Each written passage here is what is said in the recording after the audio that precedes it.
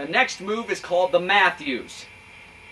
The Matthews we teach right after the lunge because it uses a lunge to, within its move, to get around an opponent. Once again, the Matthews is used when you need to get around an opponent in an attacking situation and then end with a quick shot on goal. A lot of times you'll want to teach this with your kids going to goal. So here's the Matthews. The Matthews is much like the lunge, except for your players will be in their dribbling mode when they're doing it. So what you'll have them do is you'll have them touch it 2 or 3 times to the inside and then quickly touch the outside and end with a fake shot. That's a Matthews.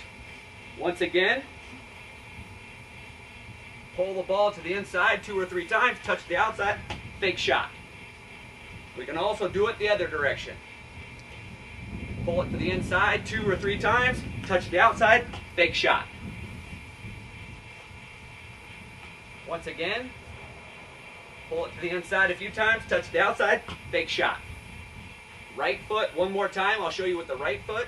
Pull to the inside, touch, fake shot.